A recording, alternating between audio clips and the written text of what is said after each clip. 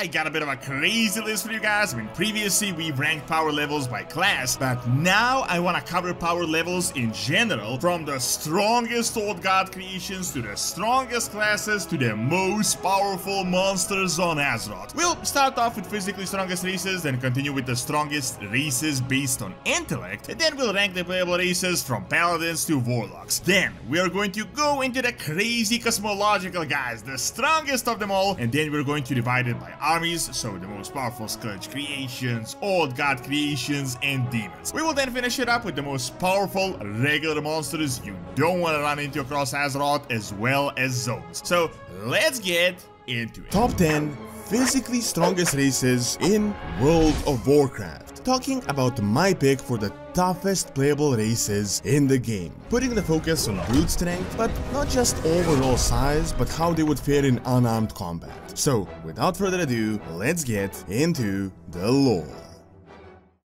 Number 10. Humans. Actually, very similar to us, but the only major difference is that much like the dwarves, they descend from the titans and presumably still carry some of that heritage. Their average height is around 6 feet tall, a bit more than 180 centimeters, although they can reach up to 6 feet 6 or around 2 meters. Weight-wise, they are between 200 pounds to 250, so between 90 and 120 kilograms. Overall, this is pretty big, but when compared to other races, they are among the smallest. What they lack in raw power though, they make up for in agility and dexterity. They are stocky and muscular, but also slender. Not as slender as the elves, but not as stocky as the dwarves, so somewhere in between. They make good warriors, and there are countless examples of them fighting orcs 1v1 and defeating them, as after all there is much more to combat than just size, and their agility can come in really handy.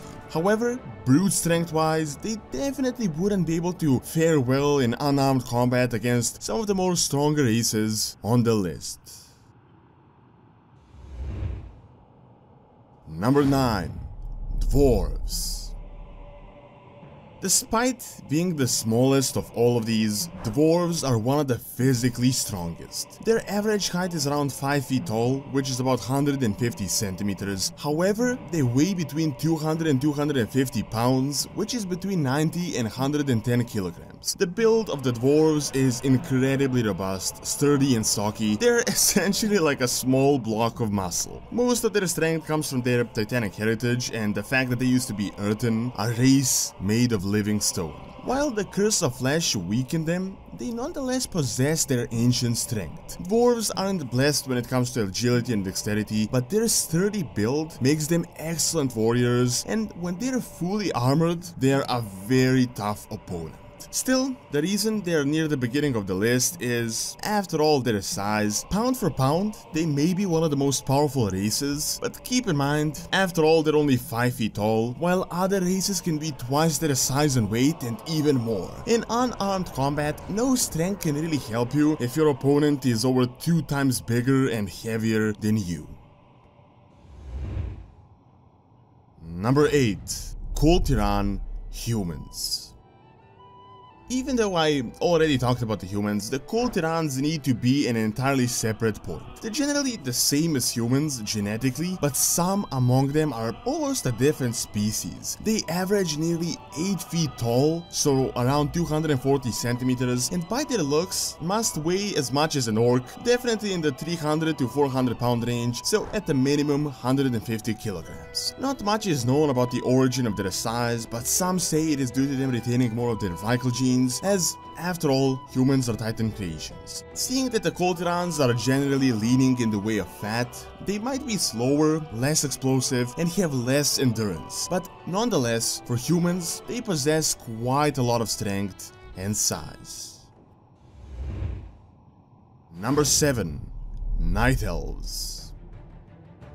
Many might not expect them on this list, but when you examine them closely, you realize that Night Elves are actually one of the best warrior races. As they descend from the trolls, the Night Elves are similar in size and are between 7 and 8 feet tall, so nearly 2.5 meters, and they weigh anywhere from 2 to 300 pounds, so between 90 and 140 kilograms. The build of the Night Elves is tall, slender, and athletic. They're known for endurance, speed, agility, and even strength. Realistically, they have one of the best builds for fighting, and when on the higher spectrum of size, they can be bigger than an average orc. Night Elves make excellent rogues and warriors that rely on swiftness and speed. They might not be able to wrestle a Tauren with bare hands, but they are one of the most agile races on this list.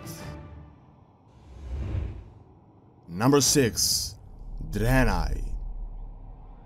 The oldest race that we have today. Formerly the Eredar, now a faction known as the Draenei. Their height ranges from 7 to 8 feet, so between 210 to 250 centimeters. Now combine that with their weight that is between 3 and 400 pounds, so between 130 to 20 kilograms, they're incredibly large creatures. Draenei possess a sturdy and muscular build, although they aren't really famous for just their physical strength. This is why they make excellent paladins, as they can combine their inborn strength with their intelligence and their faith in the light. Agility-wise, as they have hooves, they're kinda awkward and not exactly explosive or sneaky.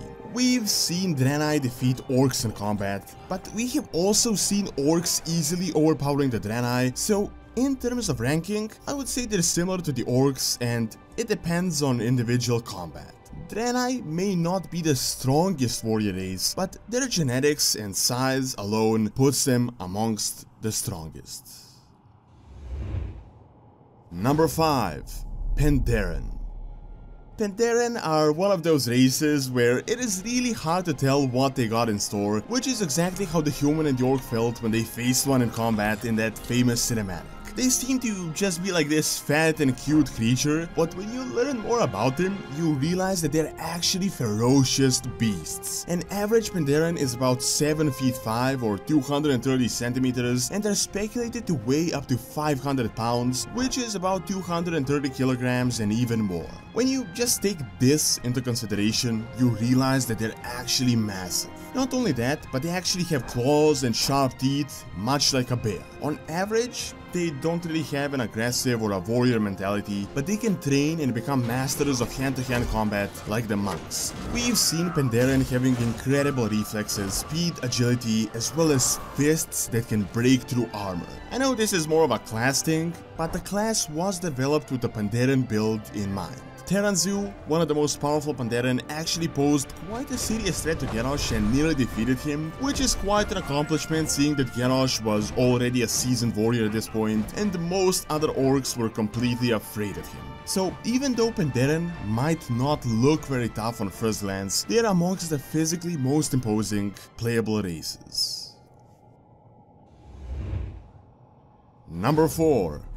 Orcs. Orcs are amongst the most iconic races of the game, generally seen as strong, physically powerful, and brutish, so it is of no surprise that they would be near the top of this list. On average, they're around 7 feet tall, so about 210 centimeters, however, they can be anywhere from 6 feet 3, 190 centimeters, up to 8 feet tall, around 2.5 meters. While the game makes it seem like they're Hulk-sized, they can range from small peon-like to hunched to massive warriors. However, on average, they're a very strong and tough race. They weigh about 300 pounds or 140 kilograms, but they can reach up to 200 kilograms or 450 pounds. Orcs are said to be natural-born warriors, essentially a warrior race. While they are really big and strong, they're also agile and capable of more than just sheer strength. Maybe not as agile as the Night Elves or the humans, but definitely not as slow as the Tauren. There are accounts of orcs being able to throw a horse and even defeat a gigantic monstrosity such as Manrot without any particular spells or magic. As warriors rarely have any spells or secret powers, looking at the achievements of the race's warriors is a good indicator of how strong they are. In terms of the orcs, they are very high on this list. Number 3. Trolls. Even though many see trolls as just lanky and skinny and one of the weak races, they're actually huge. They average 8 feet in height, which is nearly 2.5 meters. They weigh between 250 to 300 pounds, which is between 110 to 140 kilograms. Now, what is really important to note is that trolls are a very diverse race, and some subspecies are stronger than others. For example, the averages I mentioned are mainly for jungle trolls in the Darkspear. However, ice trolls are said to be twice the girth of their counterparts and can even be over 10 feet tall, which is over 3 meters. The Zandalari are also said to be one of the strongest of their species. It is mentioned that they are nearly a head taller than the Darkspear, and they are incredibly physically strong and agile. They can easily lift jungle trolls with both hands and can puncture skilled armor breastplate with just their thumbs. We've even seen females Zandalari trolls lifting up males with a single hand, which is a good indicator of strength as they do weigh a lot. Outside of just their size, the trolls are known for their endurance and agility, as well as their regeneration, making them excellent warriors, rogues, and hunters. Interestingly enough, dire trolls exist, which are even bigger versions, some altered alchemically, and some are just born that way. Now, taking all of these factors into consideration, trolls are one of the most physically powerful races on Azeroth. Number 2. Vorgen. May not be the biggest race, but definitely one of the most powerful. Vorgen are wolf-like creatures that possess incredible strength, agility, speed, and endurance. They may not seem large, but they actually are. They average 8 feet in height, so about 2.5 meters, and are up to 300 pounds and more, which is over 140 kilograms. However, their actual power comes from their ferocity and agility. The Vorgen are literally the definition of explosive strength, and are known to be able to leap a big distance and to completely overwhelm their enemies with speed. They're the fastest of all the races, and at the same time have claws and very sharp teeth, so fighting them unarmed is essentially like fighting someone with a weapon. Gan Greymane almost defeated Sylvanas in that duel, and he really didn't have much power other than his Vorgen form. To top all of this, Vorgen have all of their senses enhanced: smell, hearing, and reflexes. Overall, vicious creatures that are more beasts than humanoids, and for that reason, they are one of the strongest races in the game. And lastly, number 1. Tauren. It is really of no surprise to anyone that the Tauren are at the top of this list. Averaging 10 feet in height or 3 meters, they really are the largest playable race that we have. Sure, some races can reach this height, but this is what a regular Tauren is like, and they can be even bigger than this. The weight of the Tauren is insane. They're about 400 pounds or 180 kilograms, but can go up to nearly 1,000 pounds or half a ton. Keep in mind, this is an average of 200 kilograms or more of straight out muscle and strength. They literally use parts of a tree as a weapon, and we've seen Tauren easily smashing a bear in the original cinematic. Now, their biggest weakness is their agility and dexterity, as they have hooves and they weigh a lot. Because of this, they may not be the fastest or the most skilled warriors, but they do make up for it in just sheer size. When you got a 3-meter tall monster that weighs half a ton, and you equip him with a ton of metal armor, there is barely a warrior that would be able to do much to him to even move him. A counter-argument is that Kieran lost to Garrosh, but keep in mind, he really bested him in that duel, and he was very old, while Garrosh was in his prime, and the poison was what changed the odds. So, in my opinion, the Tauren are the physically strongest playable race within the game. While physical strength is one aspect, intellect is huge as well, and the two are not mutually exclusive for a lot of races. Top 10 most intelligent races in World of Warcraft. As many races are very similar, I'm going to be bundling up some of them and will be focusing on their intellect, mainly in regards to technology and magic. So, without further ado, let's get into the lore. Number 10. Tauren. Tauren are one of those races that have a ton of potential, but they don't really use it. We know for a fact that they're intelligent, but they just channel it in a different way when compared to other races. This comes down to their culture, which focuses on aligning with nature and living as close as possible to it. Therefore, they live in very primitive tents, and when compared to other races, they may seem like savages. However, Tauren make excellent druids and are one of the wisest races out there. When the time calls for it, they can invent things and build, creating complex architecture such as the city of Thunderbluff and even the elevators to reach the city from the plains. We have also seen the High Mountain Tauren having quite some advanced architecture. Tauren were very recently exposed to science and technology, and they generally avoid it, as in some cases it is mutually exclusive to their culture. But they seem to have picked it up when necessary very quickly, which is due to their intelligence, and today Tauren scientists and engineers exist. Number 9. Orcs. Many might not think orcs would even have a place on this list, as they're considered big and strong but dumb brutish types. However, orcs actually do possess quite a bit of intellect. As they evolved from ogres, they're the smartest race in the hereditary line. To many people, this isn't surprising, as there were many extremely powerful characters utilizing magic that were of orcish origin. Characters like Gul'dan and Ner'zhul that left a big mark on not just Azeroth and Draenor, but the entire universe. Orcs do make good mages, warlocks and shamans, although as opposed to some races, these seem more like exceptions than the average. Orcs are very similar to the humans in terms of technology, being able to build ships, siege engines, weapons, armor, and many other gadgets and war machines. Most of it is simple and rudimentary, although we have seen quite some advanced engineering. Usually the more complex stuff that the orcs have is built with the help of the goblins, but they do seem to be intelligent to very quickly catch up. For example, the Iron Horde was built in no time with literally no prior science or engineering experience. Orcs are rarely intellectuals and are mainly focused on war, but when the time comes, they do have the intellect to back it up. Number 8. Trolls.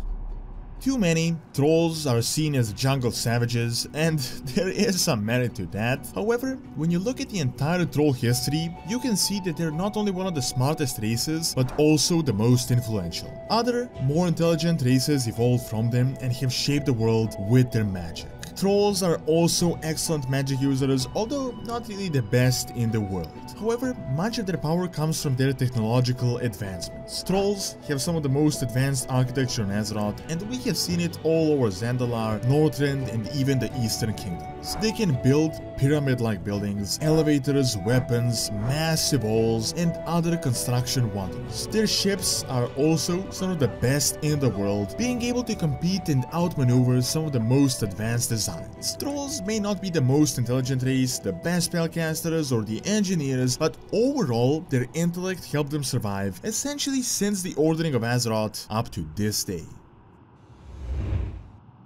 Number 7. Dwarves.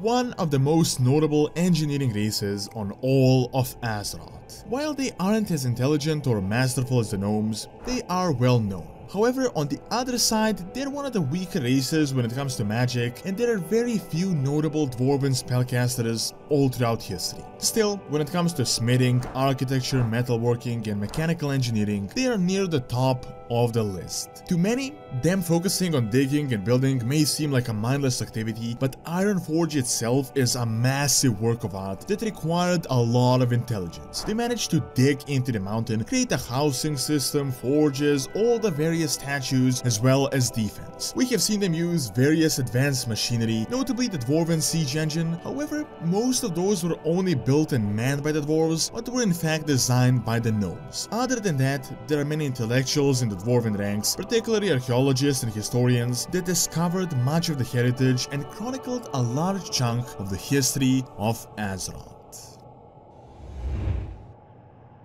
Number 6. Humans.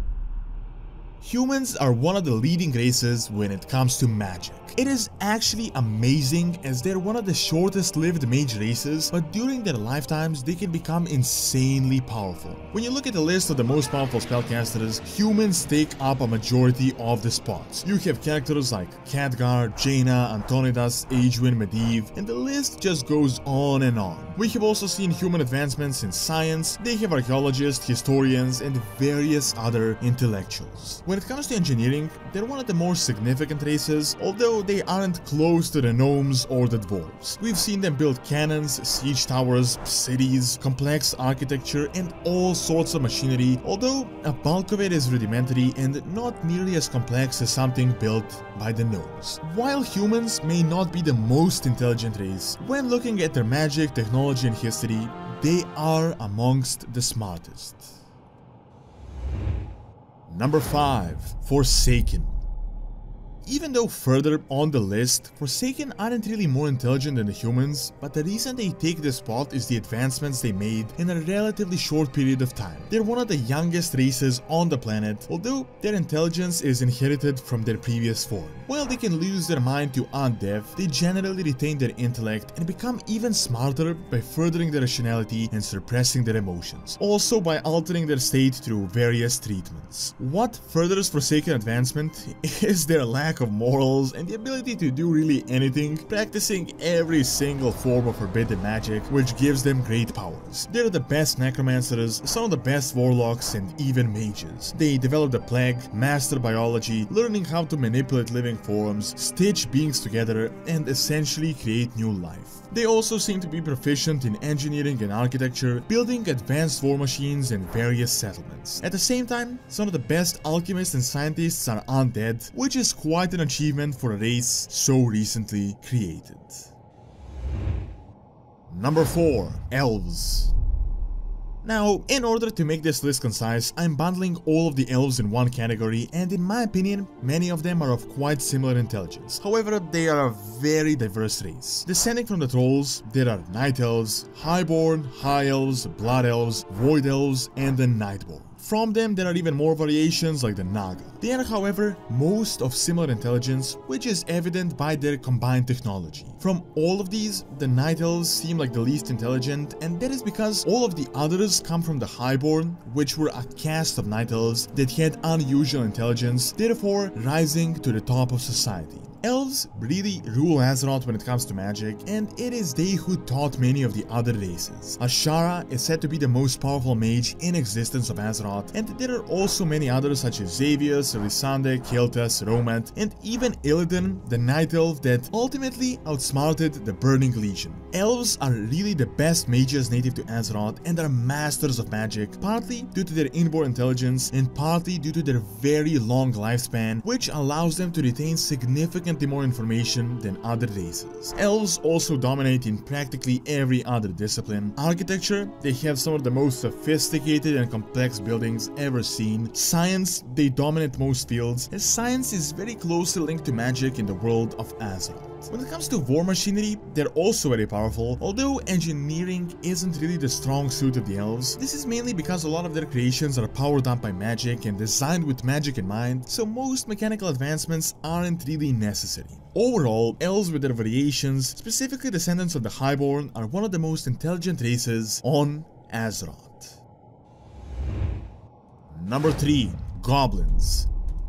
One of the smartest races of the Horde, and really the only reason the Horde managed to catch up to the Alliance in many technological aspects. Originally, they were a very primitive race, however, as they consumed Khajiit, they became smarter. They lost their supply and intelligence and thus were enslaved by the Zandalari. However, upon finding it again, they managed to liberate themselves. Since then, they have been mainly a neutral faction, profiting of both sides of the war. However, some factions joined and worked with the Horde. They are really the best engineers on Azeroth, right next to the gnomes, as they built many very advanced machines. They have zeppelins, shredders, rockets, airplanes, submarines, and various other bits of technology. In particular, goblins focus on mechanical engineering, alchemy, and explosives. However, they're also very well versed in architecture, building entire towns, and orchestrating the construction of Orgrimmar. Other than that, we have also seen them create towns in a box that are built almost instantly. The biggest problem with the goblins though is that much Much of their technology is unreliable,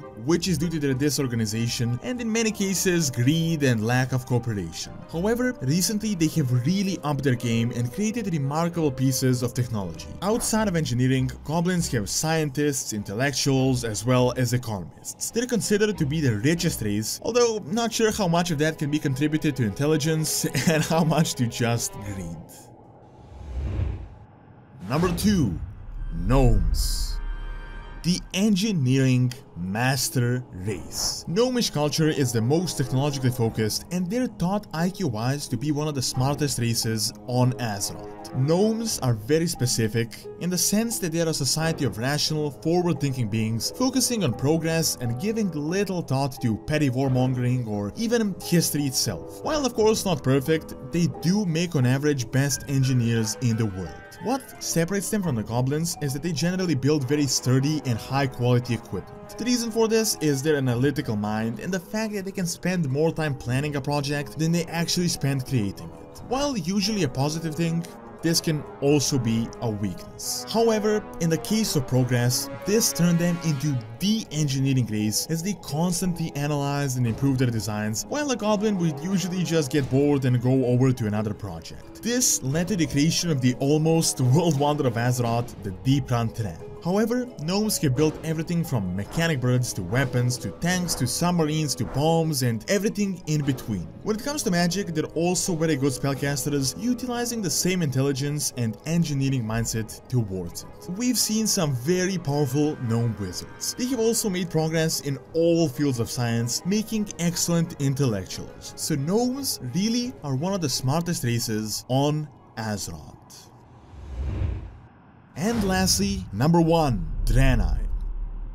Really one of the smartest races in the entire universe. Once Eredar, they were sought out by Sargeras himself as he needed intelligent beings that would rule over his demonic army. Seeing that Sargeras scoured the entire cosmos back and forth, there must be a good reason he decided to search for the Eredar specifically and to recruit them. Even 25,000 years ago, they were a highly advanced race in terms of magic, science, technology, and even art. This means that Draenei are one of the oldest and the oldest living playable race seemingly, meaning that they can spend thousands of years seeking knowledge, and seeing that they just arrived to Azeroth, they have earned more experience throughout their travels than all races combined.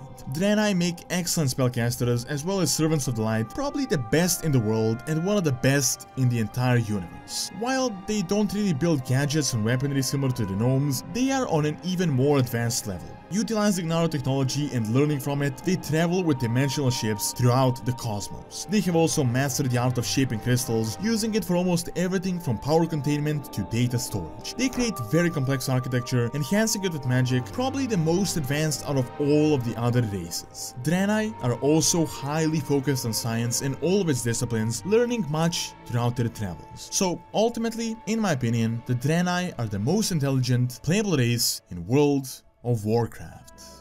That is on the races, but now let us focus on which of the playable classes are the strongest in the lore. Top 10 strongest lore classes in World of Warcraft. Listing the most powerful classes, focusing mainly on the playable ones. Do keep in mind that these are just my own opinions and observations based on destruction, and that the list is not very strict. Power is a very subjective thing, and just because one class is higher, it doesn't mean that it would be able to easily deal with others. So without further ado, let's get into the lore. Number 10. Hunters. Hunters are one of the most versatile classes that we know. Technically, a person with a ranged weapon and a pet is considered a hunter, but there are so many possible options out there. They can use bows, crossbows, rifles, melee weapons. They can have one or multiple pets of various kinds. So you have a rifleman, a beastmaster, a survivalist, all really bundled under one single class. So it is really hard to put hunters in a mold, but overall the mixture of their abilities can prove to be very practical cosmological, they can use traps to surprise their foes and use range, especially with rifles, to kill their enemies before they even know what hit them. On top of this, the connection hunters have with beasts is a tremendous advantage, multiplying their power by a significant margin. Although their biggest weakness is melee, as once they lose the range, they pretty much lose their leverage. However, certain hunters do specialize in melee combat, and with powerful beasts at their side, they can even best the strongest warriors. So overall, even though the term hunter is very loose, as a class depending on the specialization, they can prove to be very powerful. Number 9. Monks.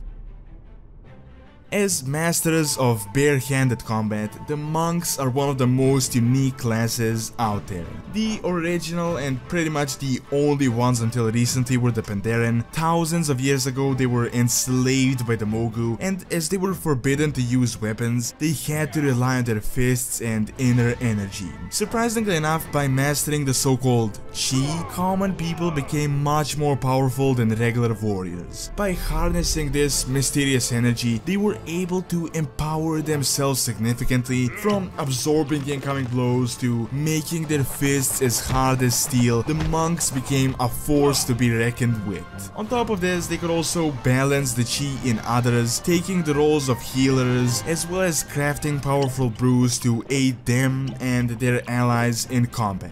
The monks freed the Pandaren, created a new society, and helped preserve it for thousands of years. Today, most races are learning this new art, and without a doubt the monks are going to be crucial in the battles to come. Number 8. Shamans. Shamans are spiritual guides and mediators of the elements. Even though they aren't necessarily a combat class, they can still become very powerful. Their abilities range from healing to causing serious destruction. Shamans can hold down thunderstorms, unleash bolts of lightning, torrents of lava, spikes from earth, even going as far as collapsing parts of mountains. In a way, their abilities are endless, as they're all dependent on the environment and the elements around them. This is both a good and a bad thing at the same time. The good side is that the shamans can turn the very land against their opponents, but the bad side is that they don't have much control over their own power. The point of a shaman is to help the elements, and in return the elements help them. Essentially, it is a relationship of mutual respect and trust, and just bartering for favors. This means that shamans can't abuse their powers, and if they do, they will get abandoned, pretty much becoming completely useless. On the other side, there are the so-called dark shamans who enslave and extort the elements, becoming incredibly powerful. Generally, this practice almost always backfires, but when it does last, the dark shamans are a serious force to be dealt with. So all in all, both the regular and the dark shaman are one of the strongest classes in the universe. Number 7. Druids.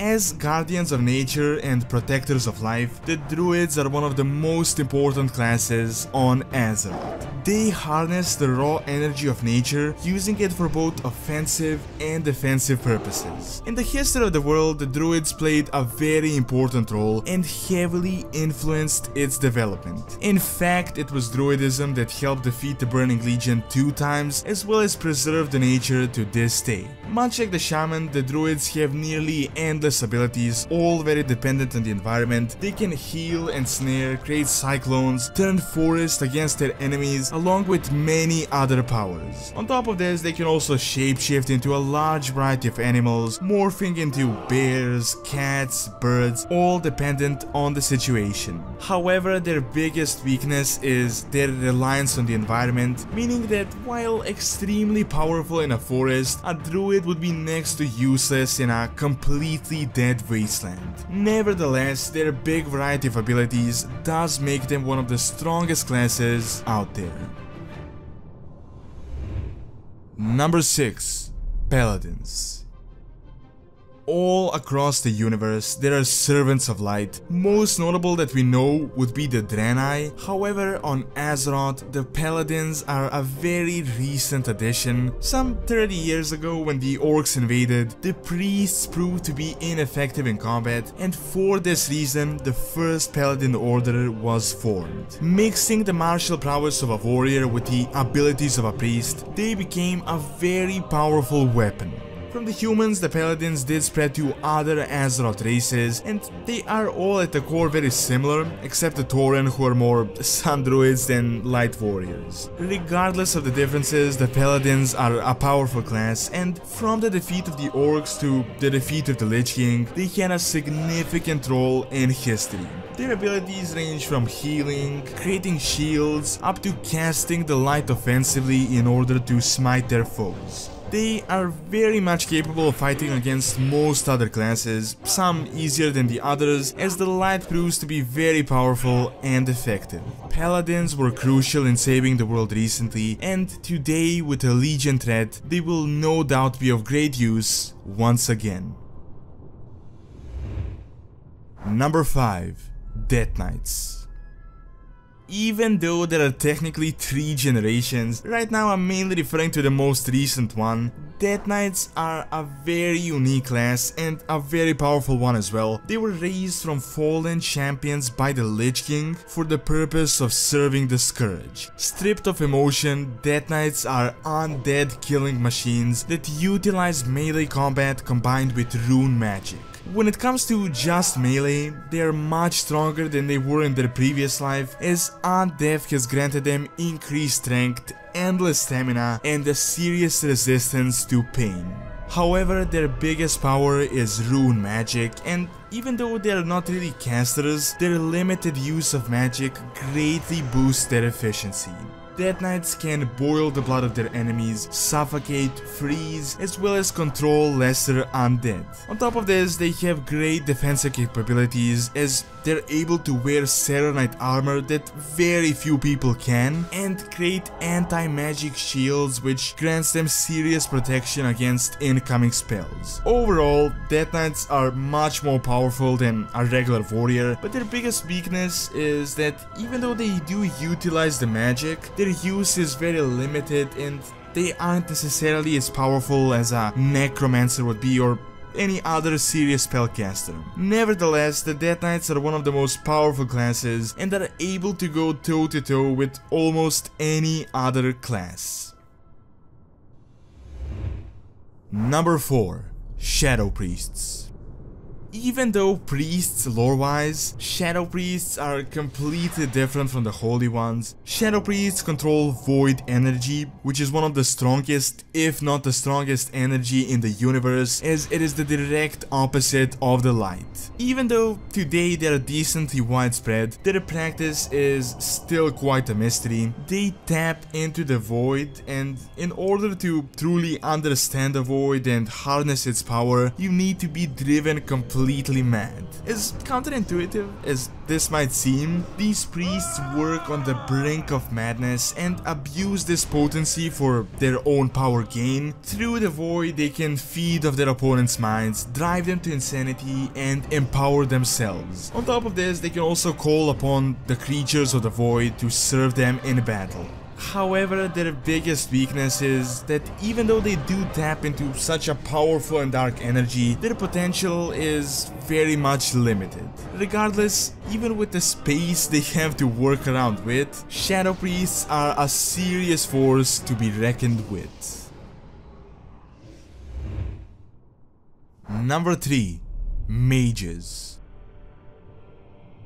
Mages are one of the most influential classes in the history of Azeroth. Initially, most of them were the Highborn and later on the High Elves, but in the recent time the practice has spread to almost all other races. Almost anyone can become a mage, but very few take on this road of hard work and dedication. Through formidable efforts, students learn to control the powerful energy that is arcane, which they can use for various purposes. Mages learn many different schools, all consisting of a different variety of spells, and they can also combine them into spells of much greater power. A mage can be effective both offensively and defensively. They can turn their enemies into dust, destroy their weapons, polymorph, while also being able to create magic shields and other different types of blocks and barriers. On top of this, a mage can teleport, which is not only practical but also useful in both avoiding combat, escaping combat, and just having a general edge in a duel. However, their biggest weakness is obviously melee, and unless they blink fast enough or destroy the enemy before they can reach them, they can be in serious trouble.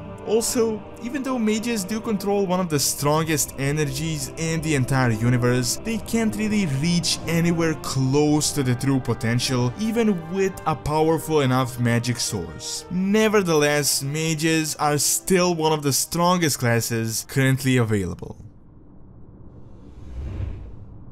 Number 2. Demon Hunters. Demon Hunters are an ancient concept, but only a very recently widespread class. Almost all of the Demon Hunters today were trained by Illidan for the purpose of defeating the Legion some 10 years ago. Through their brutal ritual, these Night Elves and Blood Elves were transformed into a weapon. Instead of tapping into the demonic powers, they embraced the demon by literally devouring him, becoming part demons themselves. This sacrifice is great, and their previous lives are completely gone, but in return, those few that manage to survive this process receive superhuman powers. Demon Hunters are insanely fast and agile, while also being incredibly strong for their size. Their biggest achievement was invading the homeworld of the Dreadlords, as well as the demonic base of Mardoom. Trained to fight demons, they can defeat even the most powerful ones that others wouldn't even be able to get close to. However, this can also be their weakness, as while they do exist to combat the Burning Legion, they're not specialized against other classes. Regardless, their superhuman abilities grant them an incredible edge, being able to outmaneuver almost any melee fighter, as well as strike a spellcaster before he could even cast a spell. In-game, the Demon Hunters are quite different from the lore, but lore-wise they're very few in numbers and are an elite group of very powerful individuals. Number 1. Warlocks.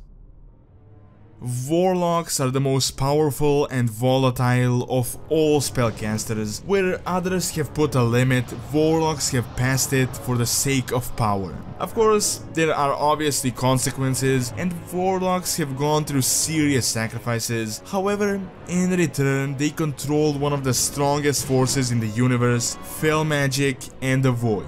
Of course, the playable Warlocks have a line they wouldn't cross for their own safety and sanity, but it is not rare that they descend into madness after they start abusing their power. The strongest Warlocks are those of the Burning Legion that are bathed in Fel energy, but the mortal ones that fight for a good cause can still be very powerful on their own. Generally, they don't descend into Fel or bathe in the Void, but instead they manipulate it and try to leverage the damage and the risk scale. They can summon powerful creatures, harvest the souls of their enemies, drive them insane, and create spells of significant destructive potential. Although their weakness is that they can overextend themselves and lose control when tinkering with these dark energies. However, even when in the safe zone, they can still do a lot of damage. Warlocks are spellcasters that are not afraid to sacrifice everything and have no end to their own growth, and for this reason, they're the most powerful class in Warcraft. So now that we have gone over the playable side as mere mortals and our abilities, let us take a look at the cosmological players, the big guys of the Warcraft universe. Top 10 strongest characters in World of Warcraft version 2. Looking at outworldly beings and races that are so strong that mortals can't even get their minds around their power. Number 10. Dreadlords. I know you may be thinking, wow, Dreadlords really? They're just like regular mobs. Sure, they may be strong, but they're nowhere near the levels of the Titans. And you're right, just raw power-wise, they are essentially meaningless. However, big spoiler alert for Shadowlands, these guys are insane and have been manipulating literally the entire universe. Now, nothing is 100% confirmed, but with just this information that we do have, it turns out that they actually originate from the Shadowlands. So far, we've known them as demons, servants of the Legion, but they were pretending all along it was the Dreadlords that led Sargeras to create the Burning Legion. It was the Dreadlords that ultimately led to the destruction of the Titans, and it was the Dreadlords that led to the war between the Void and the Legion. The most famous line of theirs is, "The cunning ones kneel before 6 masters, but serve only one." From what we have data mined, these guys pretended to be demons by taking the Fel. Most recently, they even pretended to join the Light with Otraxian, and they have infiltrated literally everything from the Burning Legion to the Scarlet Crusade. They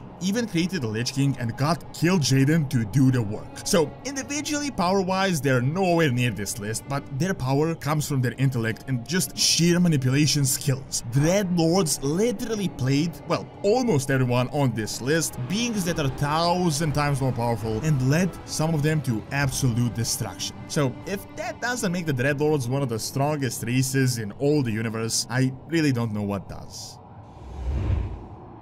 Number 9. Old Gods.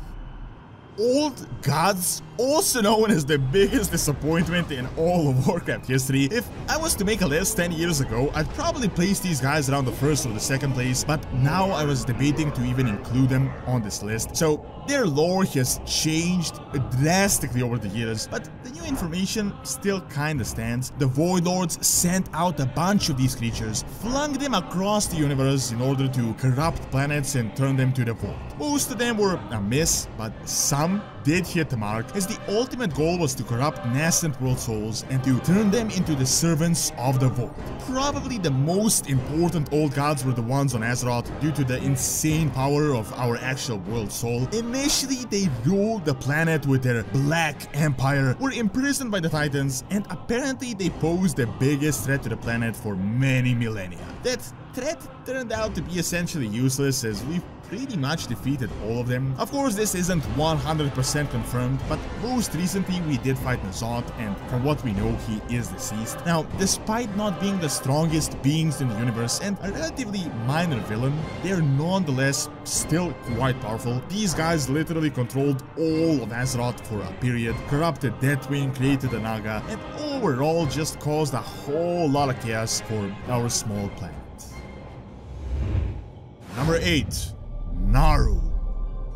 The Naru are one of the most mysterious beings in all the universe, but also the ones that we've had a lot of contact with. There are many times that we have seen the Naru, and we've learned that not all of them are actually good, and that they all have their own motives. In regards to their creation, when the universe was born with the clash of the light and the void, the shards of the fractured light gathered and the Naru emerged from them. With this theory, they may be one of the oldest beings in all the universe, as they're essentially pure light, the light of creation. While before we believed that the light was all sunshine and rainbows, recently we have seen that they're just extremely dedicated to their cause and their side of the cosmology chart, and that they will walk over anyone that tries to stop them from reaching their goals. So far we've seen multiple named Naru, and one of them was even used to empower the Sunwell and to ultimately restart it. Additionally, there are also such things as the Prime Naru, the Elder Naru, and so far we've had contact with one, Xera. She is said to be one of the first ones ever created, and there is even a theory going around that she could be created by Loon, but we'll talk about that a bit later on down this list. Xera was defeated by Illidan as she tried to imprison him and force him to do what he didn't want to do, which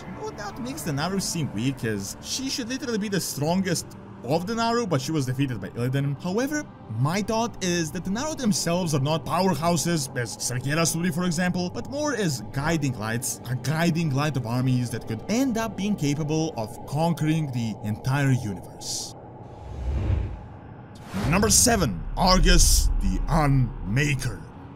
it is pretty safe to say that thus far this was the toughest opponent that we had actually faced in all of World of Warcraft. Much like Azeroth, Argus is a world soul, the Emerald Star, and the nascent titan of the Argus planet. Unfortunately for him, the Legion found him first and then literally turned the titan into probably the most powerful engine in all of the cosmos. Sargeras used Argus to power up the entire army of the Burning Legion, and in order to allow them to respawn endlessly in the twisting nether. Argus was essentially what made the Burning Legion invincible. This was literally a titan that was yet to be born, that had all of his energy siphoned in order to power up an endless number of demons. If he managed to empower an entire Burning Legion army, his power had to be absolutely insane. Ultimately, as Argus was tortured, a tortured spirit, and he was non-stop used as the source, we did manage to defeat him. However, the last bit of his power was used in order to imprison Sargeras. Now, just this bit alone is crucial, as literally the last remnant of Argus managed to imprison one of the most powerful entities that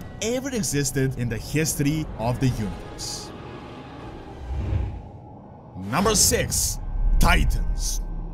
Much like the Naru, the Titans are also one of the first beings ever created, born from primordial matter that founded the very universe that we have. They are walking planets, like in the literal sense. Occasionally, certain planets have a nascent titan in their core, and if given the right environment and if protected, it can blossom into the colossal titans. At one point, with enough of them awakened, the Pantheon was created, and as far as we know, they were possibly the most powerful beings that were ever walking around. They essentially had one goal: to order the world in their image and to search for new titans and to awaken them. The Titans created most of life on both Azeroth and Draenor, and no doubt many other worlds, and they also battled the chaotic forces in the universe. Eventually, one of them, Sargeras, the most powerful one, rebelled and essentially defeated all of them as he was infused with fell energy. However, their spirit remained, and a fraction of them floated about for millennia and millennia, only for them to be freed and ultimately to imprison the rebellious brother. Still, it is not like they were fully resurrected, as they tell us to protect the last remaining titan, which is Azeroth. Now, the power level of the Titans shifted a bit over the years. Initially, we believed them to be these insane, godlike beings that we couldn't even put our minds around. Like, literally, the Well of Eternity, this insane fount of power was just a small wound of a Titan, not even born yet. And one of the Titans popped out one of the old gods, just like a pimple. So, they're still insanely powerful, but now we've learned about the other forces in the universe, and the Titan Pantheon may not be as colossal as we once thought. Number 5. The Eternal Ones. The Pantheon of Death and the most recent addition to the Warcraft lore. Currently, we know of 6 of them, and they're all leaders of their own realms of the afterlife. The most notable one is obviously the Jailer, or the Banished One, and he's said to be the most powerful out of all of them. The reality is that as Shadowlands isn't released at this point, we know very little about who they actually are, what is their origin, what is their exact purpose, but we know that they literally control the afterlife, which makes them just insanely powerful. Most of the other forces affect life, but who even cares about a short mortal life when you have control over the afterlife for all eternity? In terms of power levels, it is right now just hard to speculate where they are exactly. Blizzard confirmed that they are similar to the Pantheon, the Titan ones, and their power is Titan-like. However, spoiler alert, we face off one of them in a raid, as far as we know, right as the expansion starts. But on the other hand, the Jailer, or Zowal, was said to not just be a Titan-level antagonist, but on a Titan++ level. This means that he is more powerful than the Titans. As we don't know how the Shadowlands works exactly, this might mean that they just possess endless power within the realms, and it is hard to speculate how the actual Titans would interact with them, but as the expansion is released, we'll get to find out. Number 4. Void Lords. So far, we see the Void Lords as the true villains of the universe. We first learned about them years ago in the Chronicle, and we're yet to actually see them or get much more information about them. Just as the Titans and the Naru were created, so was the Void and the Void Lords, and they're the most powerful entities composed of pure shadow energy ruling over the Void. Cruel and merciless beyond imagination, they're literally chaos incarnate. They're said to be outside of the borders of reality in their own realm, without the ability to manifest themselves. However, that doesn't really mean that they are not able to reach us. Demencius, the All-Devouring, was one that managed to manifest himself at least a little bit and to destroy the homeworld of the Ethereals, Kardash. Void Lords have also been working since forever to corrupt titans and to create new weapons of destruction, which is why they created the old gods to do their bidding. Interestingly enough, not all of them have this one unique goal, and they may actually have their own personalities, goals, and aspirations, sort of similar to the old gods, which makes a lot of sense, of course, because the old gods are like tiny manifestations of the all-powerful Void Lords. We are yet to actually see them, and honestly, I'm expecting the Void to show up either in the Shadowlands or the expansion after. Really, they're the only incredibly powerful villain that we never saw or faced off, and honestly, I think that they are the future of World of Warcraft. Number 3. Sargeras. The Dark Titan, the Lord of the Burning Legion, and the biggest villain of the Warcraft universe. Well, at least until Blizzard figured out that there were even badder villains out there. Sargeras used to be a Titan, and with the recent lore, we know that the Dreadlords corrupted him. See, Titans are native to order, and all the Dreadlords had to do was just present a vision of their exact opposite, disorder, and this by itself would just drive them insane. Sargeras set his sight on the Burning Crusade in order to recreate the universe from scratch due to this inherent void flaw. With the new Shadowlands lore, he might have even known something else we don't know yet, but I digress. Sargeras was, I'd say, the most powerful being that we have ever known, and not just heard about, but actually faced off. Long ago, he cleaved a planet in two with his sword, and he managed to summon another gigantic sword and to stab Azeroth, almost destroying our planet. He was ultimately imprisoned, but only with the help of a nascent world soul, a Titan, so it took the combined energy of all the remaining Titans and Argus in order to imprison the rebellious brother. Still, out of all of these to the list, in terms of raw power, Sargeras is definitely top. He was incredibly powerful, just as a Titan, without anything else, but as he was empowered by Fel and he gathered all these races and energies, he got even stronger. Why he was defeated with relative ease is honestly up for lore and consistency, but I do believe that he is the baddest villain that we have ever faced off against. Number 2. Azeroth. The last remaining Titan and the most important world soul in the entire universe. People usually wonder, why is Azeroth so special? Why do all these villains constantly attack us? Why do we constantly have these godly forces meddling non-stop, attempting to destroy us and to make our life worse? The world soul is the answer. Azeroth was discovered quite late by the Titan Pantheon, but they saw insane power potential in her. All of them believed that if she awakened, she would be more powerful than the strongest Titan Sargeras, and that Azeroth herself would be able to overthrow their archenemies, the Void Lords. Now, it was this power that made Azeroth the #1 target in the cosmos, but it is also this power that kept her alive and not destroyed like most other planets. Literally everyone discovered her potential, all gods immediately clung and attempted to take control and to turn her into a void weapon. The Titans freed her, and as Sargeras created his Burning Legion, he was scared of her the most and he saw Azeroth as his #1 threat. His reasoning was that he needed to destroy the nascent Titan before the Void Lords get to her first and to turn it against him. So essentially, Azeroth has been the battleground for all the powerful cosmic forces in the entire universe. Most recently, Azeroth was stabbed and barely survived, and her destiny is yet to unravel. However, before we even get into the Shadowlands, we know that the Jailer has set his sights on our world soul, and already he said that death is coming for her. So the Jailer is just another villain in the queue. What will happen, we'll have to see in the upcoming expansions, who will face off and how much power Azeroth still has within her. There is no doubt that if she awakens in her full power, there might not be a single force in the universe capable of stopping her. And lastly, number 1, the First Ones.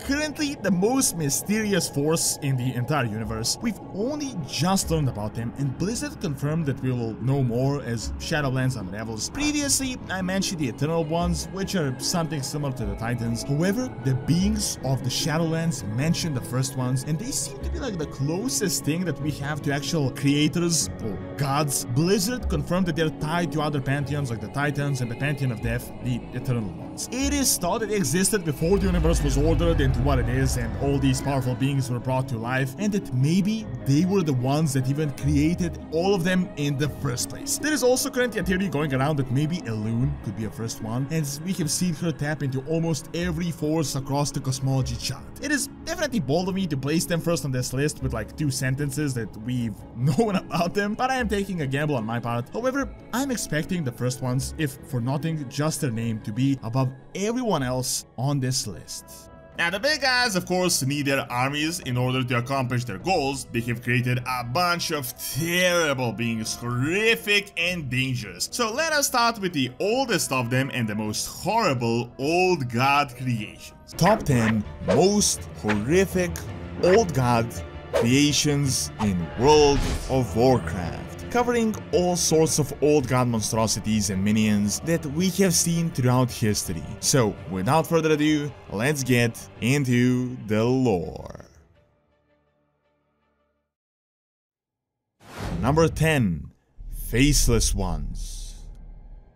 Known as the Enraki, they are one of the most common old god minions, a monstrous race that arose from the organic matter that seeped through the old gods' forms before the Titans even arrived. They were a pillar to the Black Empire and were usually taskmasters that employed the Akir to build the shrines and temples of the massive empire. When the Titan Forged conquered Azeroth, most of them were imprisoned alongside their masters. However, thousands of years later, they would start to re-emerge. First when the Nerubians started to dig too deep, and now with the recent old god influences. We have seen them anywhere from Northrend to Kultiras, Zandalar and the Emerald Nightmare. The Faceless Ones are powerful creatures with no recognizable faces and usually have one arm larger than the other, appearing misshapen to mortals. They speak the language of the old gods, Shatyar, that no other Azerothian race can understand, and the communication is usually translated through telepathic whispers. Scary,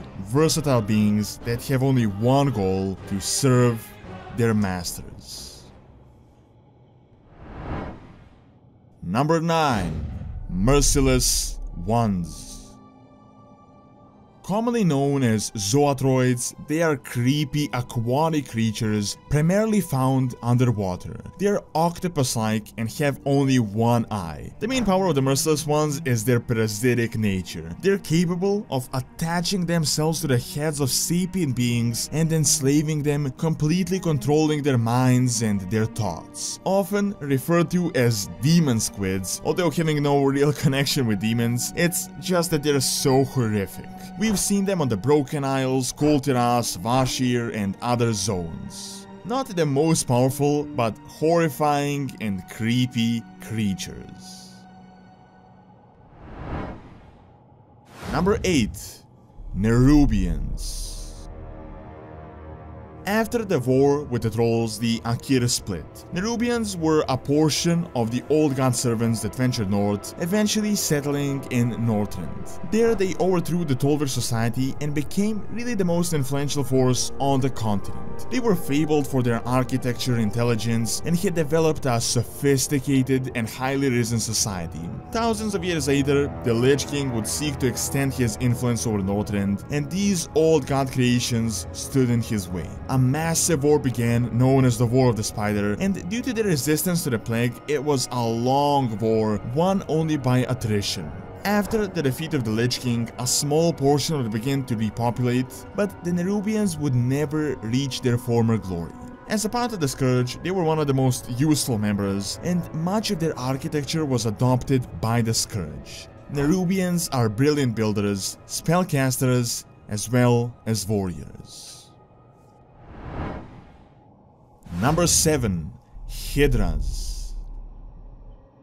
While not proven to have been created by the old gods directly, we do know for a fact that some of them serve the old gods and are their favorite pets. Their appearance is that of old god creations, but it is entirely possible that they were just native beasts that were favored by the old gods or were possibly warped by them. Nonetheless, they are very scary creatures, usually intelligent and possessing multiple hands. They are very difficult to kill as their wounds heal very quickly, and when fatally wounded, they can split into multiple smaller hydras. They can be small monsters or massive monstrosities and are known to be ruthless. Each of their heads appears to display a level of independent behavior. Akumai of Black Phantom Deeps was known to possess old god power and was worshipped with the Twilight's Hammer as a divine sign. Number 6. Kiraji. The Kiraji are part of the Akir, the group that ventured south after the split. Their main concentration was around Silitus, but most importantly around the prison of Khatoon, their master. They would spend thousands of years building an army capable of reforming the Black Empire and reawakening the old god.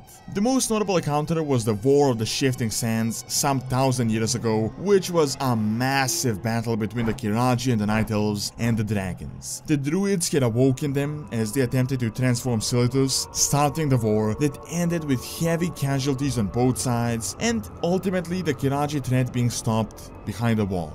However, almost a millennia later, this wall would break as the gates of Ankiraj were shattered. The might of Kalimdor fought a bloody battle, but managed to contain the threat. While they have been nearly but destroyed, they still remain out there. Kiraji can be seen in various forms, from gladiators to prophets and emperors, wielding heavy weapons, flying or swarming their enemies with bugs. Number 5. Naga. The most notable of the old god creations. These serpentine beings were once highborn, masters of sorcery and followers of Queen Ashara. When the planet was sundered, they together with their ruler fell into the ocean, and as a last resort, Ashara accepted Nezot's offer to be transformed into the Naga. Interestingly enough, unlike most creations, Ashara became a queen and not just a minion of the old gods, and since then they have been building a civilization on the ocean floor. Very little was known of them for thousands of years, but within the last 20, we have seen them constantly through smaller and bigger insurgencies as well as campaigns. Currently, they are participating in the battle for Azeroth, attacking the coastlines of Zandalar and Kul Tiras. Queen Ashara will be the final boss in 8.2 within Nazyatar, the capital city of the Naga, located in the middle of the Great Sea. Not much is known yet of the fate of the Naga, but we do know that they're one of the most numerous and most influential of the old god creations. Number 4. Mantid. As the Nerubians went north and the Kiraji south, the Mantid would go even further south. There, they reached the lands of Pandaria, where they had established an empire of their own. The Mantid had worshipped Yasharaj since the days of old, and had sworn to serve him again if he was ever to return. They mainly settled in the Dread Wastes, and due to their ferocity, a wall had to be built, splitting Pandaria from them. They would swarm the wall in regular waves. However, in midst of Pandaria, it happened sooner due to the Shao fear. When Garrosh absorbed the heart of Yasharaj, they allied with the war chief, but after the defeat, much of their empire was brought to ruin. However, today they have a new Grand Empress, and their future is uncertain. The Mantid are very intelligent beings, capable of sophisticated architecture, weapon production, as well as magic. Very loyal to their queen, but ultimately loyal to the old gods. Number 3. Shah. Although technically not created by the old gods themselves, they are of old god origin. When Yasharaj was ripped out of Azeroth by Amantul, the remains fell upon the land of Pandaria, and from them, the mysterious entity known as the Shah would spawn. They would manifest themselves in relation to negative emotions, feeding upon them and growing stronger. Due to the Pandaren culture, peaceful nature and practice, they had kept them under control for thousands of years, with minor outbreaks here and there. Once the forces of Azeroth reached Pandaria, all would change. Unwary mortals became possessed by the negative Shah energy as they had battled each other. Once Garrosh absorbed the essence of Yasharaj, the Shah would eventually start to fade from existence, but they still remain to this day. They are shadowy, spirit-like creatures that can grow stronger based on how negative the emotion is and the actual intensity, and can also infest the land. While they were defeated, having creatures that spawn based on emotions that can't be really controlled is pretty scary. Number 2. Catraxi. The Catrax are one of the strongest old god creations ever made. While they're considered to be faceless ones, they're significantly more powerful and resilient. These monstrous warbringers are generals of the old god forces, and so far we have only seen or heard about 10 of them. 2 of the most notable were Kyrix and Zakaz, the ones that hunted the Titanic Watcher Tyr. They are extremely powerful, having killed the Titanic Watcher through a days-long battle. Worst of all, after their death, they don't really die, but they slowly regain their energy and return to life. This already happened once when the trolls had awakened the Catrax, which started the massive Troll-Akir war. Recently, we have seen Mithrax and Zandalar that destroyed the last of the 3 seals, freeing Gahun. Catraxi are believed by many to be the most powerful of the old god creations. And lastly, number 1, Forgotten Ones. Massive, mysterious entities with very little backstory. The only confirmed encounter was in Warcraft 3 when Arthas and Anubarek had killed one in Azjol Neru. However, a few other creations are speculated to also be Forgotten Ones, such as the monstrosities in the Twilight Highlands in the Hour of Twilight. They are massive creatures and look a lot like how you would expect an old god to appear in their released forms. They command the faceless ones and are able to summon tentacles and other creations. Very little is known about them, but many speculate that they're just a few steps below the old gods and are thought to be the most powerful minions. Many believe that Il'gynoth was a forgotten one, although it was never confirmed. While old gods are powerful, the Legion was the army of the Warcraft universe and their creations are literally out of this world, so let's look at the most horrific demons we had encountered. Top 10 most horrific demons in World of Warcraft, covering some of the scariest and most powerful demonic creations in the game. So, without further ado, let's get into the lore. Number 10. Shivara. Horrific creatures that we first ever encountered in Outland. The Shivara or Shivan are 6-armed female demons averaging 20 to 30 feet in height, which is around 8 meters. Very little is known about them, aside from the fact that they're scary, that they wield a ton of weapons, and are extremely powerful.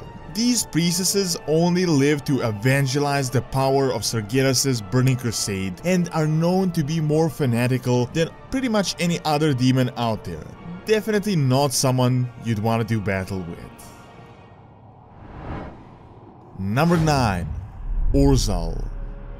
The creepiest on this list, Urzal are creatures formed from tormented bodies and souls of the fallen members of the Army of the Light. They seem to be dog-like creatures with multiple Eredar heads and a mouth. Aside from the Army of the Light, there is also a spell that steals the souls of the broken Draenei and creates new Urzal. These creatures look more like something that the Lich King would create as opposed to Sargeras, but it is important to remember that even the Lich King and the Scourge were actually created by the Burning Legion. Nonetheless, Urzal are eerie beings. Number 8. Felguards. The iconic footmen of the Burning Legion, Felguards are one of the more common yet very powerful demon units. They are strong physically and they almost always wield heavy two-handed weapons. They're completely fearless and incredibly, if not almost mindlessly loyal to their masters. At around 8 feet or 240 centimeters, they are much larger than most mortals and are quite imposing. Half of their body is unarmored, while the other half is very heavily armored.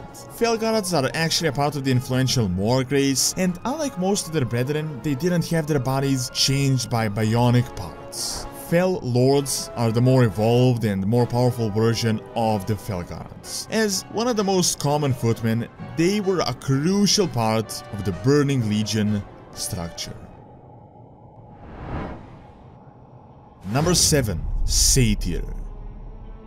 The Satyr were once Night Elves. It all originated with Xavius, a highborn sorcerer that was very close to Ashara. Due to his failures during the War of the Ancients, he was destroyed and remade into a horrific demonic form. Subsequently, he would start spreading the curse to other Night Elves and even other races. When the Burning Legion was defeated, a large part of the surviving Satyr and demons battled against the Night Elves in the event known as the War of the Satyr.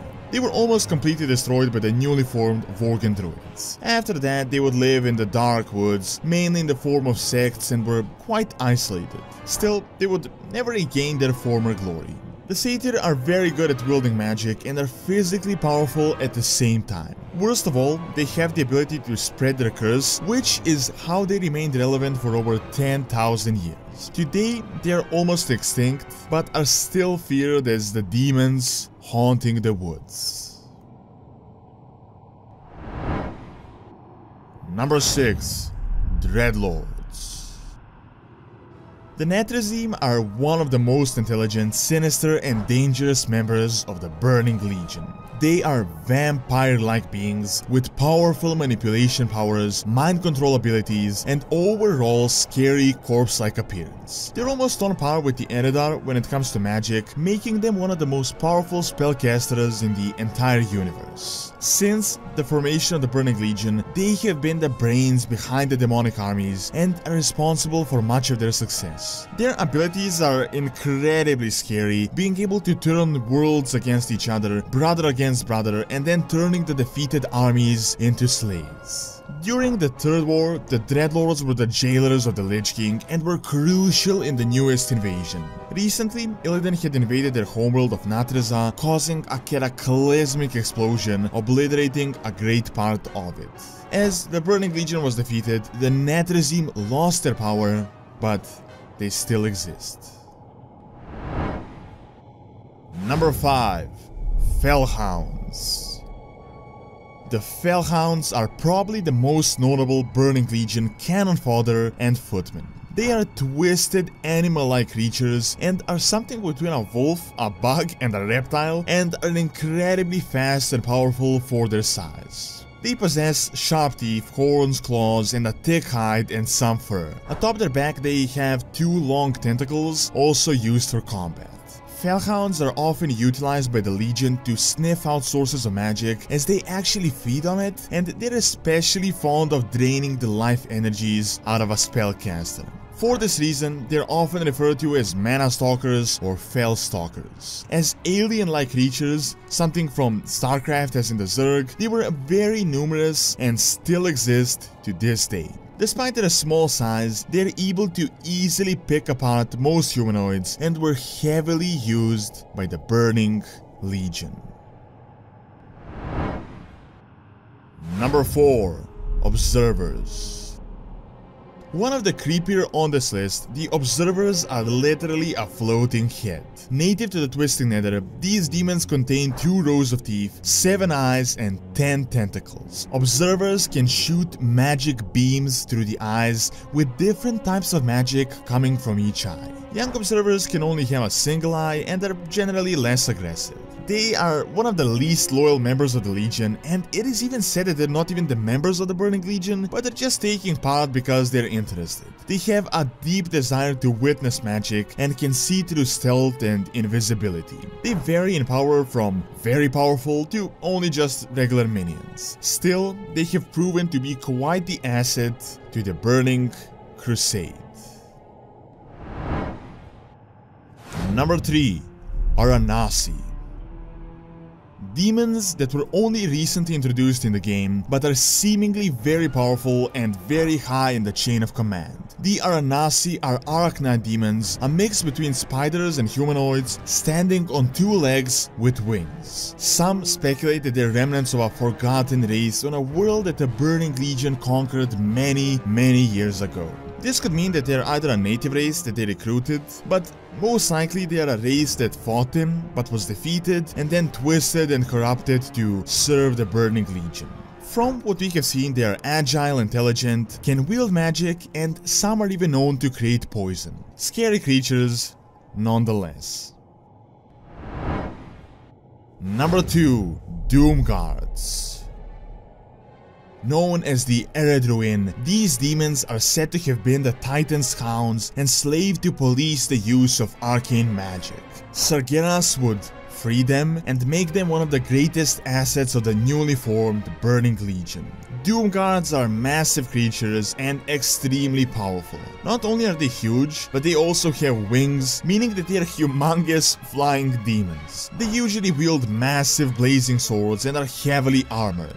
There are different power levels to them, but some are known to be able to defeat entire armies with just their sheer strength. Aside from the physical aspect, they are very intelligent and are generally commanders and are utilized to lead troops into battle, having a clear view from the air. Devoted to their pit lord masters, they revel in the destruction of planets. And lastly, number 1. Pit Lords.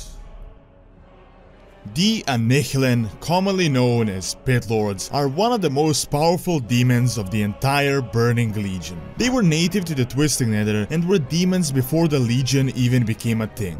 They are quite the opposite to Dreadlords, as they're all about brute force. Kil'jaeden recruited these monstrosities, and since then they were always quite high in the chain of command. Most of the time they're generals and only come into battle when they can really make an impact, sometimes being used as living siege engines. These creatures were so powerful that one of them, Manroth, essentially started the entire Orcish horde in the invasion of Azeroth as they drank his blood. They are massive, humongous, lizard-like creatures and usually wield a double-bladed polearm. Most of them have been defeated so far, but these gigantic creations were literally one of the top demon races within the Burning Legion. Compared to demons, the undead are much weaker, but in my opinion more horrific than both the demons and the old god creations, so let's take a look at what the Lich King was cooking. Top 10 most horrific undead creations in World of Warcraft, covering some of the worst and most interesting types of undead in the game. So, without further ado, let's get into the lore. Number 10. Geists. As lower-ranking undead forms, the Geists are one of the most iconic creatures from Wrath of the Lich King. Their exact origin is not completely certain, but we do know that at least a portion of them are criminals raised into undeath. This is evident by the bag over their head and the hangman's rope around their neck. Despite being gagged, they are capable of speech and are surprisingly agile and quick, even though their main movement is crawling. Geists are often used in manual labor as well as combat. Their movement and sharp claws makes them a considerable foe in battle. With the scary appearance of undead criminals and agility, the Geists are some of the more eerie beings of the Scourge. Number 9. Flesh Beasts. Flesh beasts are just a type of an abomination, albeit considerably more powerful. Not much is known about them and only a limited amount was ever constructed, mainly by Professor Putricide.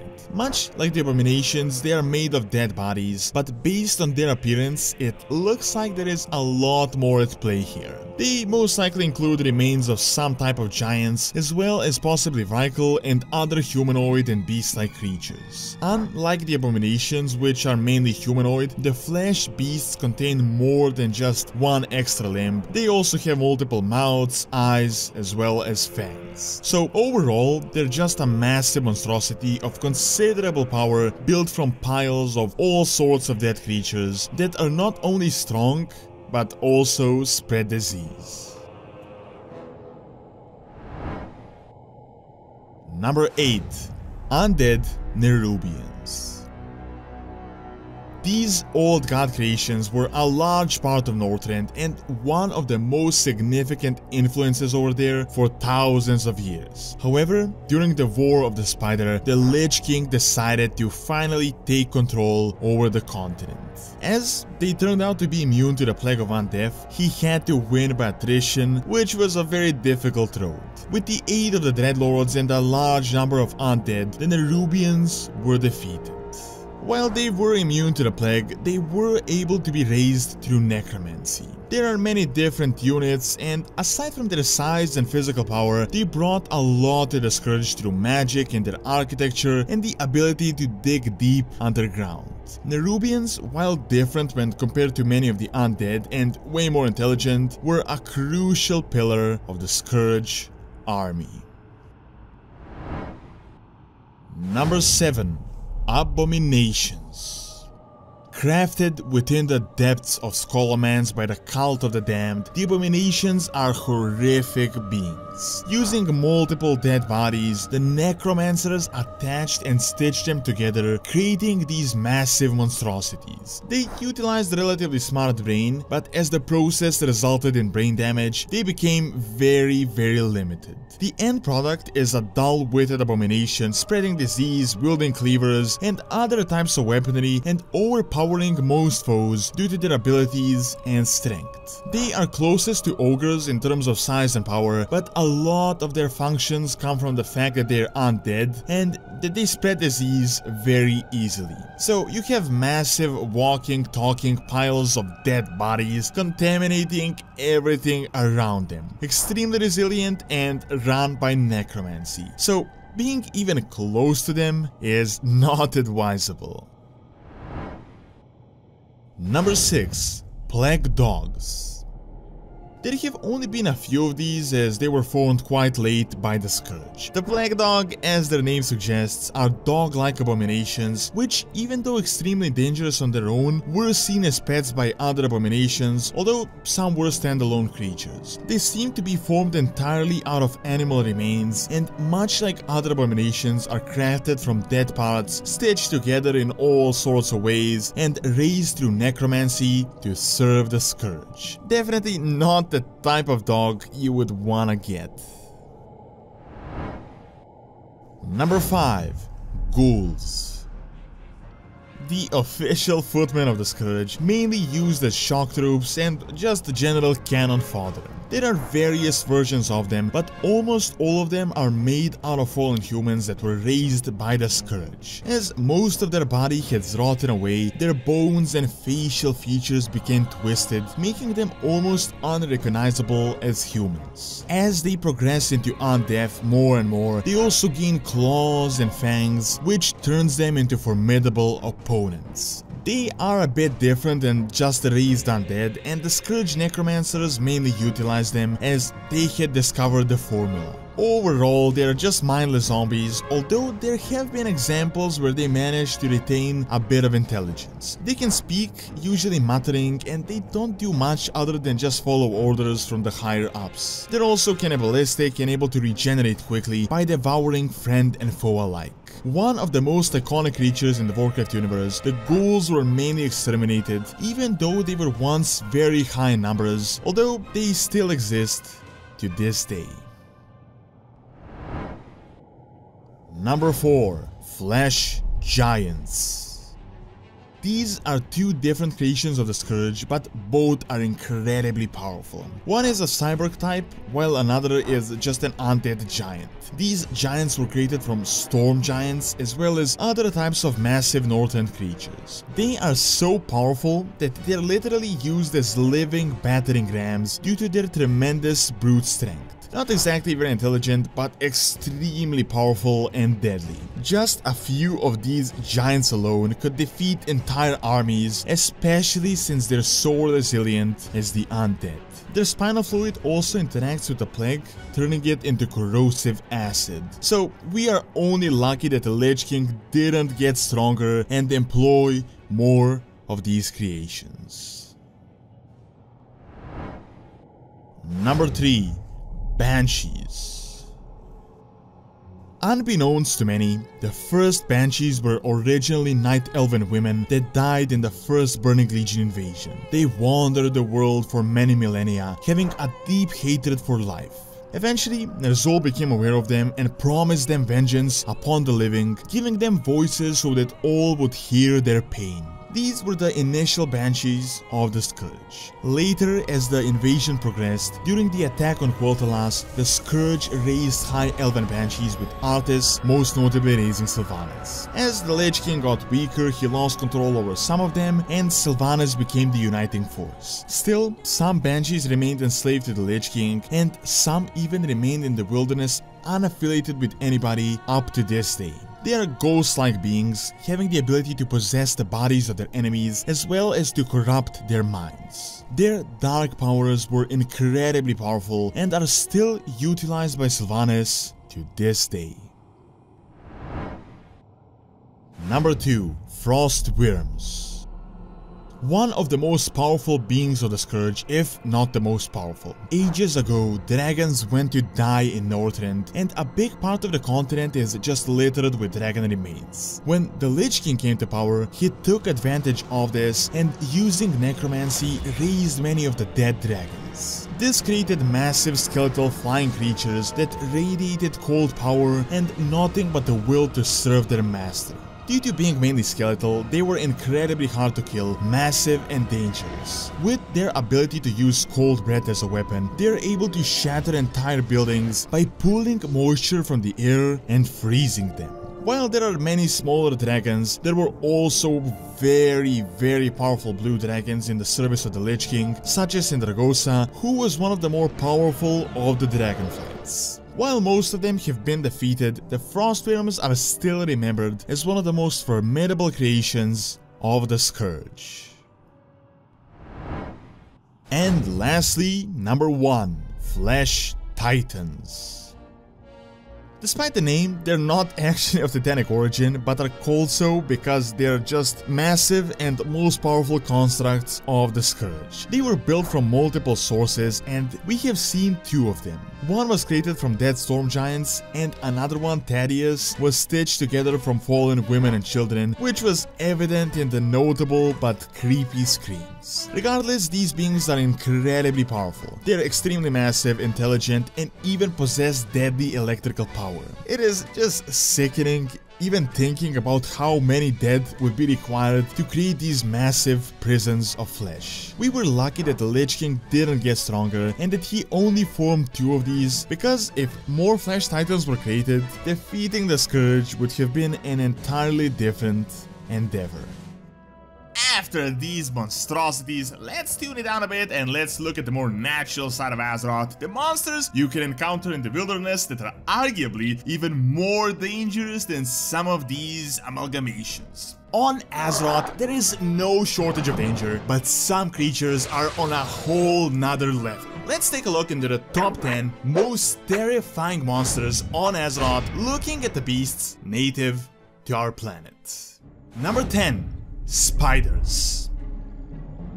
Spiders are one of the most common monsters, and they can be found across every corner of Azeroth. You can find anything from regular spiders to fell, undead, and bone spiders. They can be as tiny as little critters and absolutely massive, where you would need an entire raid party to face off against one. We don't really know how they came into existence, what is their exact origin, but they're very diverse as a species. Many of them are just wild beasts and really have no other instincts but to just hunt, but Scourge found incredible use for them, enhancing them with powers of undead. We've even seen the Forsaken make use of the spiders, so outside of the wild beasts, they can be part of army. Depending on their characteristics, they have a wide range of attacks, from poison and webs from a distance, up to getting up close and personal and just attacking with their countless legs. As critters, they wouldn't be too scary, but the massive ones can be nearly the size of a mammoth, and the average ones the size of a tauren. A 10 feet tall spider is definitely not something you would ever want to encounter. Number 9. Mammoths. large, shaggy beasts mainly found on Northrend. They resemble the Dren or Elec, and they're pretty close to the depiction of mammoths in the real world. They are massive, dangerous, and are used as mounts by giants, most notably the Sons of Hodir. There are many variations, the more feral and primal, the woolly mammoths, the grand ice mammoths, giant beasts that can be mounted by multiple riders, as well as the variations of fur such as the black and ice white mammoth. They seem to have very thick fur, tough skin that isn't easily pierceable, and on some occasions actual skin armor. Overall, they're peaceful creatures that are tameable, but despite the fact that certain brave adventurers hunt them, the mammoths are in no way, shape or form easy prey. With proper riders, they're fearless in battle, and there isn't much that can stop them. Even though players can use them as mounts, so they might not seem that large, the in-game representation really doesn't do them justice. Number 8. Worms. Worms may seem like critters, but there are some absolute units out there that are incredibly dangerous. Some of the more notable ones on Azeroth are the sandworms and the Jormungandr. Jormungandr in particular are said to have been created by Loken, although I'd guess he only enhanced the already existing race, as the worms can be found across almost every corner of Azeroth. Long ago, the Nerubians had enslaved them and used them in order to dig out and to establish the vast groundwork for their civilization.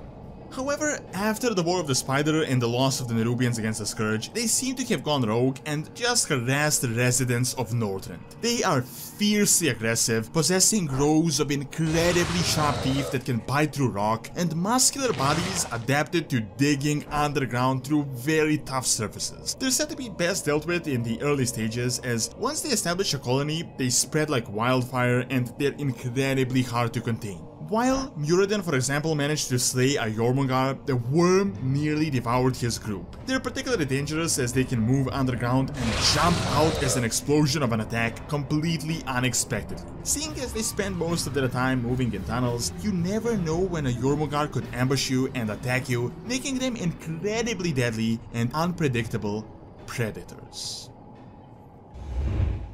Number 7. Chimera.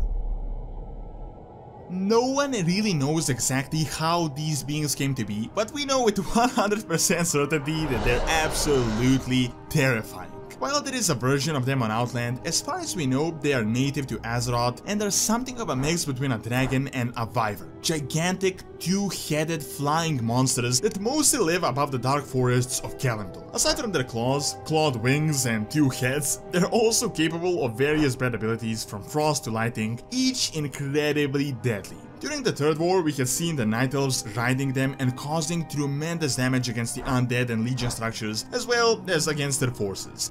However, Chimera are no enslaved mounts, and the only reason they joined the Kaldrai is that they were the largest force to oppose the demonic army that threatened the entire planet, and they felt the duty to help Azeroth. Despite their ferocity and the fact that they're absolutely scary monsters, there are still people out there that consume them, and goblins that find their eggs absolutely delicious. Whether this is actually true or not, I'm guessing very few would be willing to actually find out. Number 6. Magnator.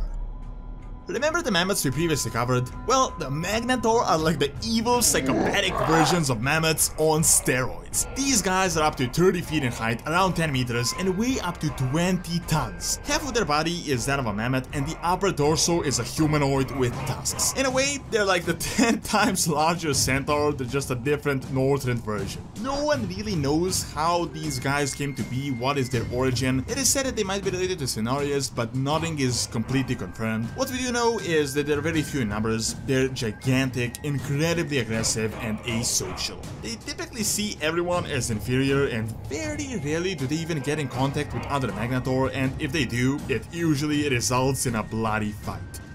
They live their life by raiding, and the Magnator definitely do raid everything from caravans to camps and even cities. They don't really use any specific strategy, they just charge with their massive tusks and swing their clump around. Only for cities they have to at least group up, which is one of the reasons why the city attacks rarely happen.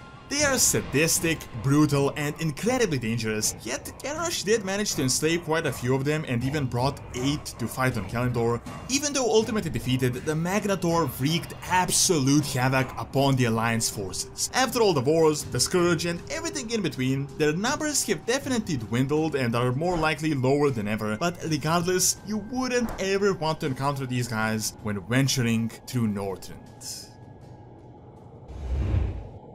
Number 5. Dinosaurs.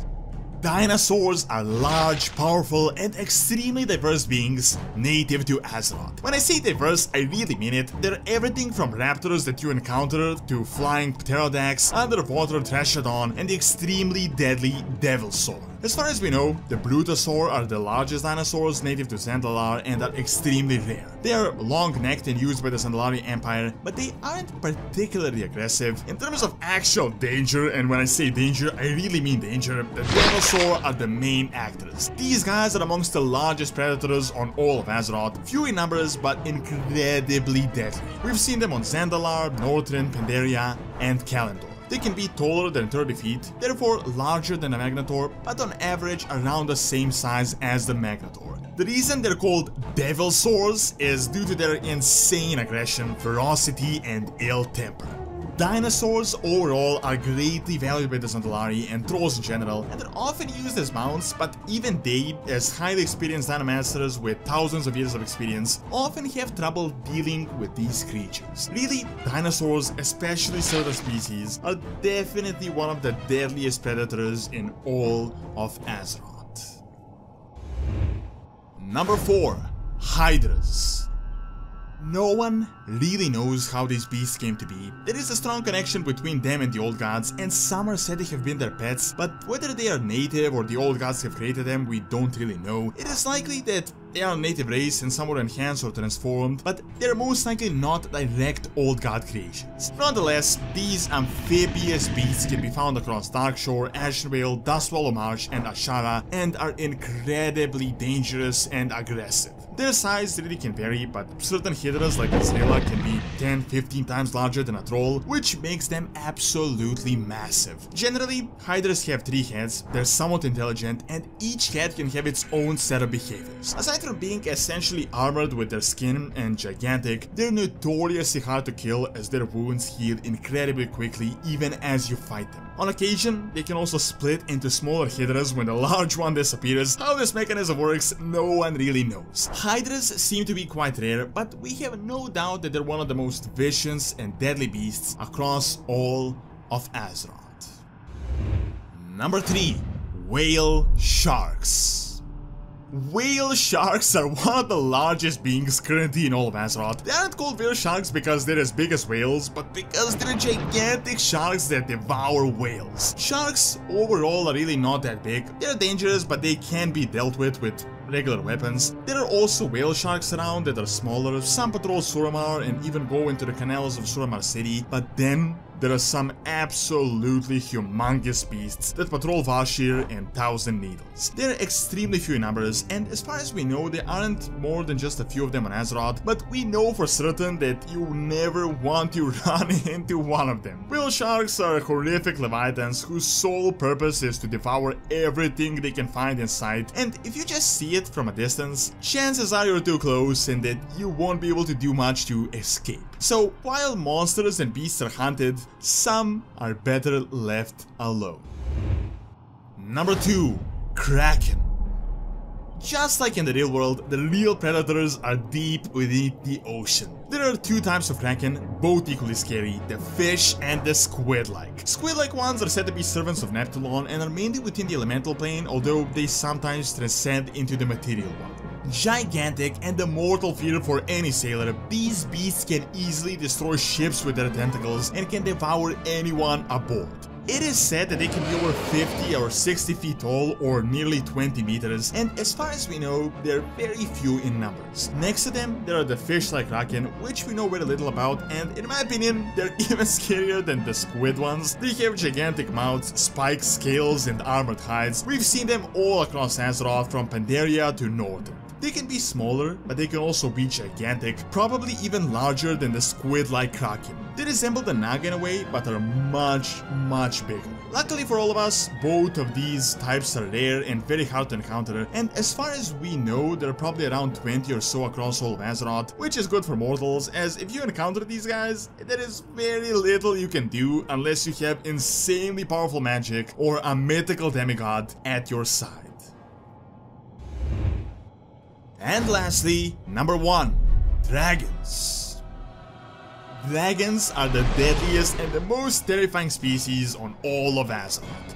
As all of the current dragon fights were enhanced by the keepers and are titan altered, and most of them are civilized, they aren't really monsters, so I will be focusing on the proto-dragons, the actual native race that all the other dragons evolved from. Proto-dragons came into existence from elementals that weren't imprisoned, and gradually they transformed into creatures of flesh and blood. As opposed to their noble children, proto-dragons display none of the wisdom or the intelligence, and are generally dangerous beasts that devour twice their own weight in raw meat daily.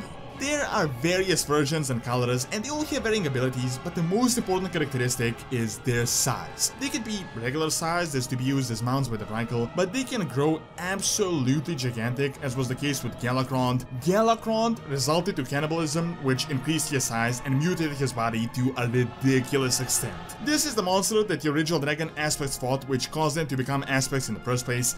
Galakrond is without a doubt the most dangerous beast to have ever lived on Azeroth. Just with this picture alone, you can see how ridiculously large this creature was, and you can also observe his remains in Dragonblight, just his bones.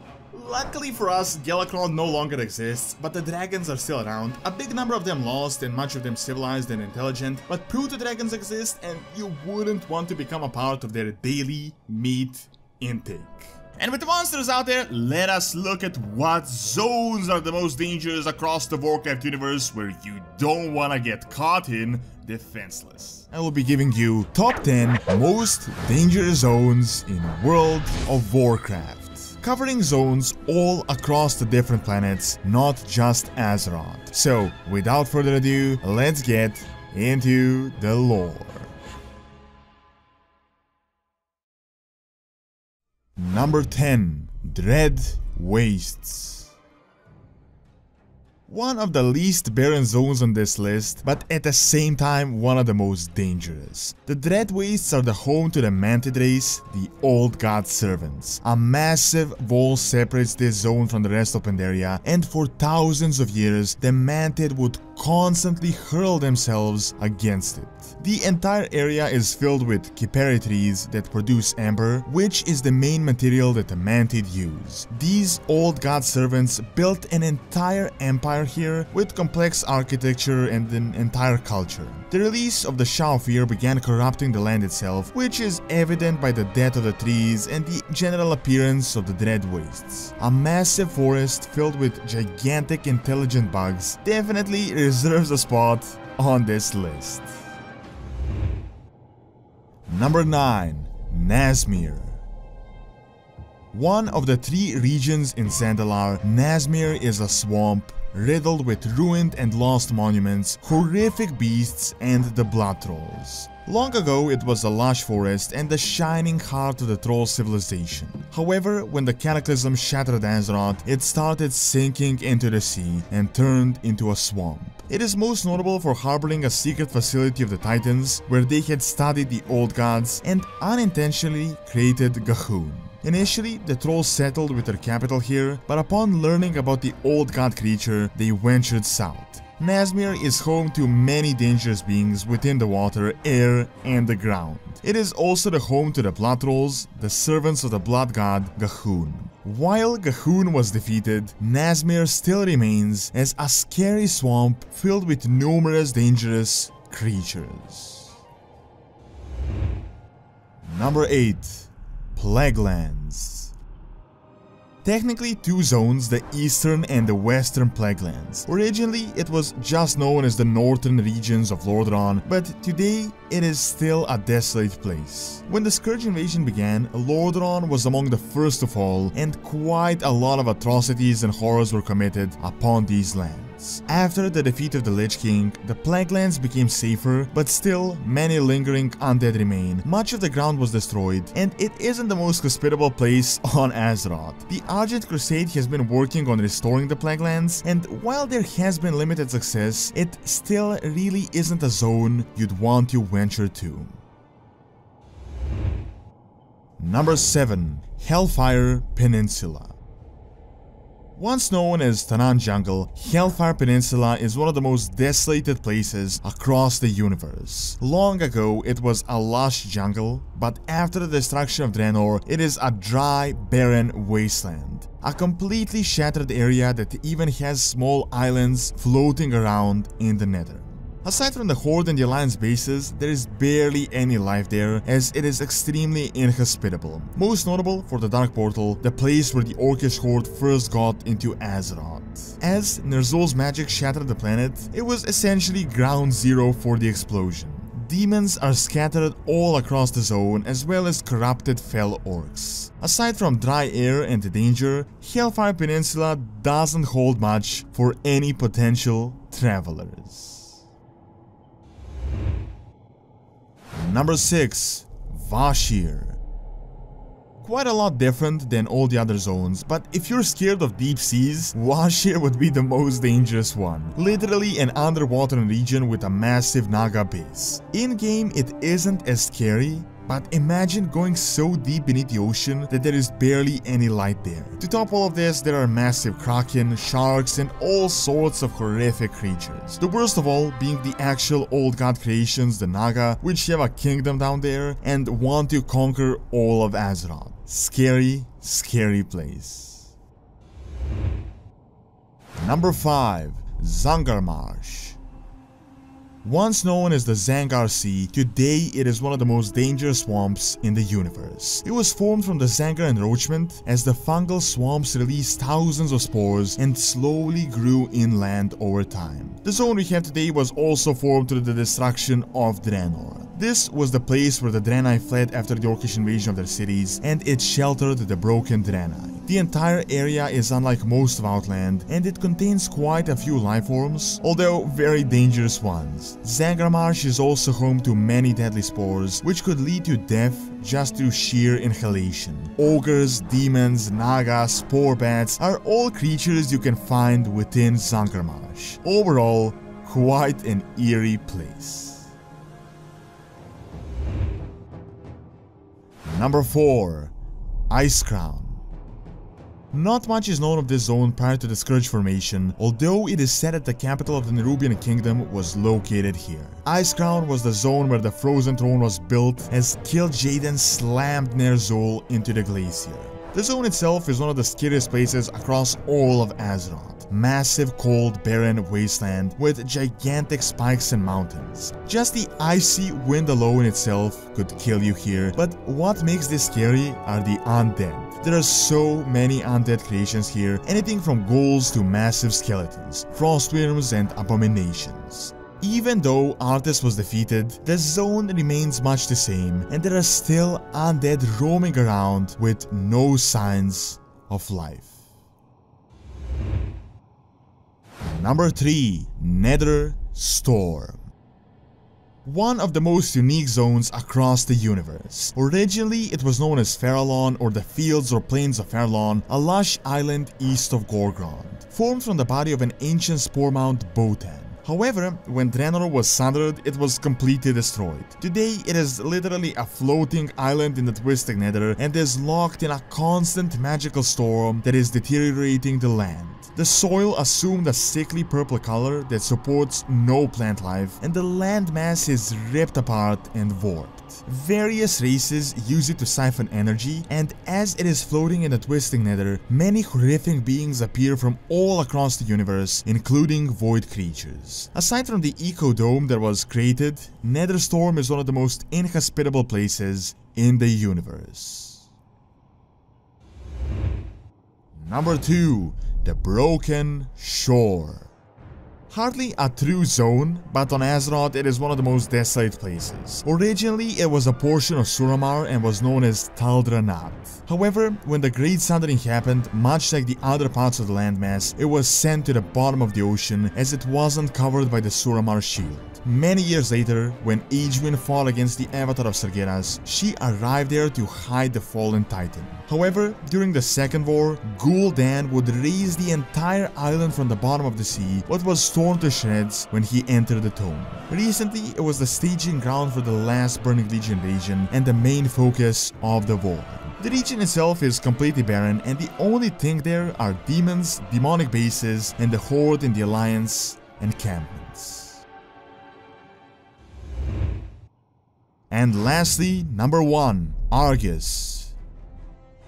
Not really a single zone, but there is no point in separating it since this entire planet is extremely dangerous. I don't know if it gets any more dangerous than the actual stronghold of the Burning Legion. Argus was once a utopian world inhabited mainly by the Eredar. As they were corrupted by Sargeras, the entire planet was warped, destroyed, and the Titan's soul within was tortured and used as an engine for the massive Legion army. Today, as the Burning Legion was defeated, it isn't as dangerous, but it was literally the main base of the Burning Legion. A completely barren planet filled with demons, toxic gases, spikes, essentially the opposite of life.